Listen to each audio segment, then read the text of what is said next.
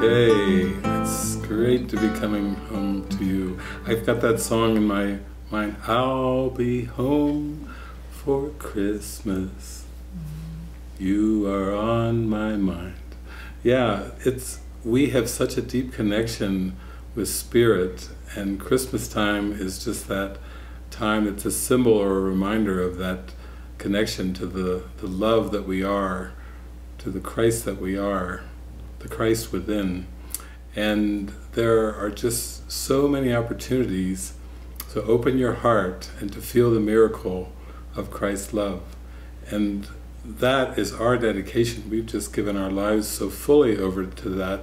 And now we have many, many things that are swirling around us, happening around us. There just are miracles every day. It's a celebration of the Spirit. It's a consistent experience of the joy of this Christ presence. And there's so many ways to connect with us, and I'm happy that I can reach you through this video in this newsletter, and also all the resources that we have, all the avenues of connecting with us. Of course it's possible to come and visit us and stay with us, and we have those opportunities throughout the year for devotional stays and retreats and conferences, whether they're here in Utah or in different parts of the country and the world. And then there's online ways to connect. You can just go on our Nation Builder, which is our support, circle of support, and there's ways to connect in there where you just open up and share what it is that you are inspired by, what it is that you are looking for, what could be helpful to you, just to make that contact, just to reach out and talk to somebody, write to somebody, share something with us, share something that really is on your heart, and then let us respond to you. And that starts this spark of this holy encounter. And this holy encounter and this spark in your heart just will grow and grow and grow as you nurture it. Of course, in Miracles, Jesus is always talking about the holy relationship. And the holy relationship is a phenomenal teaching and learning device for coming inward so deep that you come into the holy instant. But holy relationship is really a purpose that we all share. So in that sense, you can have this perception of holiness and holy relationship with many, many people in your life, because really it's a state of mind. But you have to be guided in a practical way into the state of mind.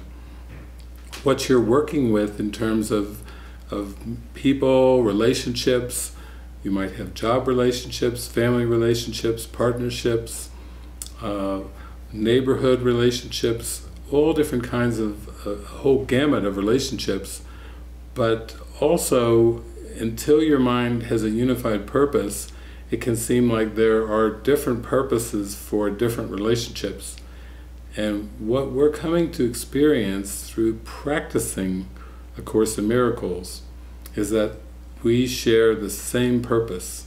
We all share the same purpose. And you can call that whatever you want. You can call that being happy, or you can call that forgiveness.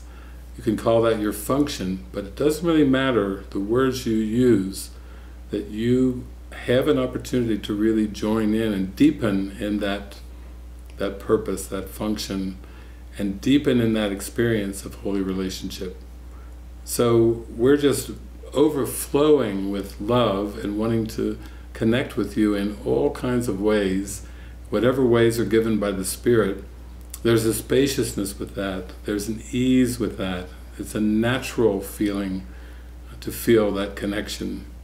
I actually had someone a couple of days ago, they wrote to me through this service called LinkedIn, and they said, why are you writing to me and requesting for me to be a contact? And I said, I love connecting. That was my answer. And they said, that's the best reason I've ever heard for a LinkedIn invitation. frequently too, over the years, I would even have a mobile phone, and I would end my greeting on my mobile phone with "I love you," and people would tell me, "You can't say that on a phone greeting," but you can share it if it's actually how you feel in your heart. Anything that comes from your heart, anything that's really authentic, that is really coming from the core of your very being, can be shared. And you realize you don't have anything to hold back. It's so precious. We have so many precious opportunities, and we don't want to waste those opportunities. So for me, the Christmas season is just a time of remembrance. It's a time that you give yourself permission to sink inward into that calling of your heart, into the devotion of your heart.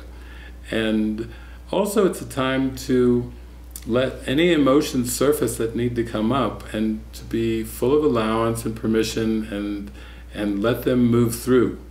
There's no point in trying to hold on to them or push them down. There's no point in trying to wallow in them, but they do need spaciousness. They need to be allowed to move through. And we have had that great allowance in our community. And our community is really a community of the heart, a community of our mind, but also it plays out in very loving, practical ways. And so we still have all the hugs and kisses and the smiles and all the warm gestures that naturally flow through. Whether people say they're on a spiritual journey or not, it doesn't really matter. You know, the love in the heart is what it's all about, the connection. And you know you can extend that anywhere you seem to be or anywhere you seem to go. There's no limits to that. There's not a single limitation on the love in our hearts. So I invite you to partake in our Living Miracles community. Come in as deeply as you feel guided. Come as close as you want to come. None of us are, we don't bite. We are actually here to welcome you with open arms, knowing that you appreciate nurturing, you appreciate support, you appreciate a kind word that comes just at that time when you need it. And I assure you that as you reach out and open up to that, you will find that we are here waiting for you and waiting to extend to you. There's no greater joy for us than extending, and therefore there's no greater joy for us than the invitation to extend. And you are definitely that invitation to us. So I give you all the love in my heart, and I welcome you to come and partake in anything and everything that we have to offer. Merry Christmas. Blessings.